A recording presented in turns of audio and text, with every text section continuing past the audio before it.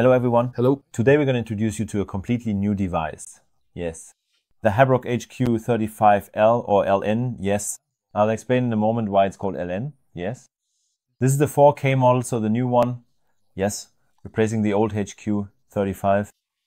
The big advantage of the new device is simply that, unlike before where I only had one illuminator for the digital range, yes, now I have two. So both the 850 and the 940, you can easily change it by simply unscrewing it here. And otherwise, I have to say the device is still familiar, yes. It has two batteries, yes, which are inserted at the bottom. These are standard batteries. With the 850 battery, I have to say it's a battery that I can get anywhere. Some people might already have it from flashlights or something like that, yes. I'd also like to mention that it's a button top battery. So not a flat top like you know from other devices, but with a raised top, yes. It's a protected battery. And as I said, during the day I have a color, a 4K color image, yes. When the lighting conditions are no longer sufficient, it automatically switches over, makes a click, and I'm in black and white mode, that is night mode, yes. And then the installed illuminator also automatically turns on to deliver excellent image performance.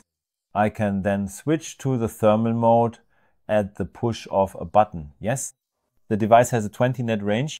That means it measures the temperature difference, yes, which also produces an excellent image at night, yes.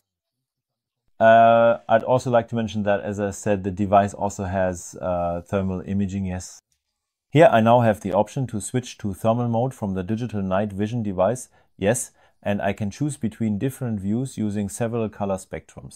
The screen has a resolution of 1920 by 1080. It is an OLED screen. Additionally, it's worth mentioning that I have a rangefinder included, yes, which has a range of up to 1000 meters. As I said, with the rangefinder I can turn it on or off at any time. You should make sure that it isn't constantly switched on, because the rangefinder does use up some battery. Yes, that means the battery life is reduced if it is used continuously, which isn't really necessary. I have a digital zoom on the device, so it's basically an all-rounder.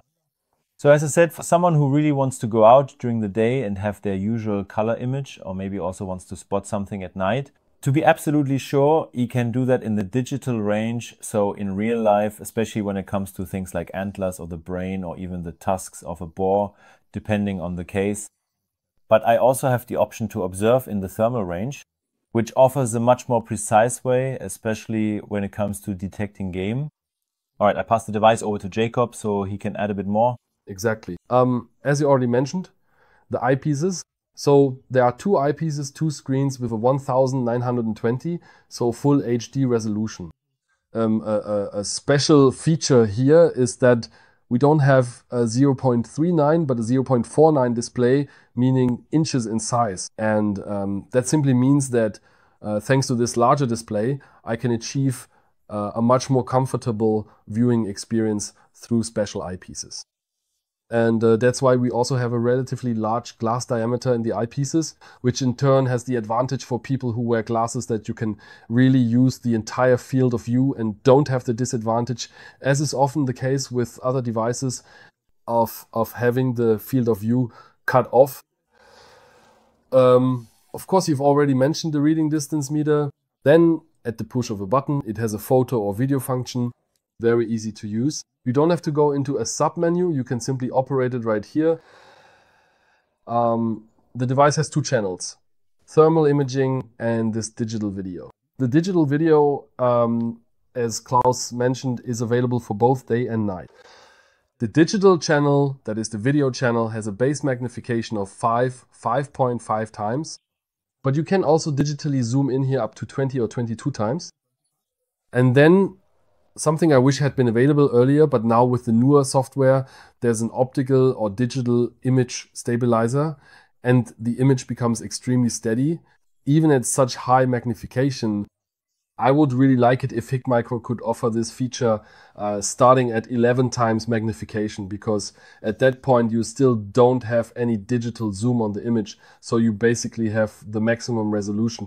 And it would be great if Hikmicro could improve on that. But even with 22 times magnification and the image stabilizer, it's just incredible what you can see. So if you have a device like this with you, you really don't need a spotting scope anymore, even for identifying red deer or roe deer.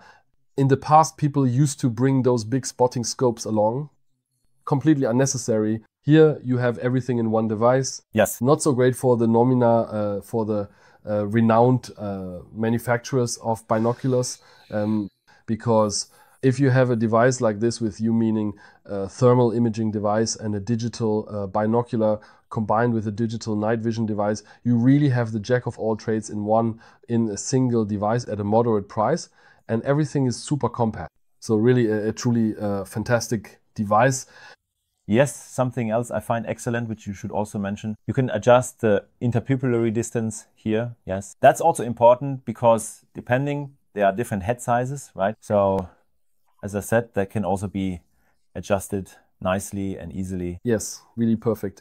And it also has individual diopter adjustment. Here, you basically focus the sharpness to the screen. Unlike with binoculars, it's necessary that you can adjust both here. You can really adjust this very precisely here. You need a certain amount of force to make the adjustment, but the advantage is that it doesn't easily shift back on its own. Now, regarding the infrared lamps, not just as an old night vision fan, but also as a seller and manufacturer, I have to add the following. We have the L model here. L always stands for laser or diode emitter with 850 nanometers, which comes pre-installed from the factory. But as Klaus mentioned, a second one is included with 940 nanometers. That would be the N, yes. But since both are included, the model is just called L. It really should be called L plus LN. Right. The 850 nanometer emitter has a significantly greater range at night than the 940 nanometer one.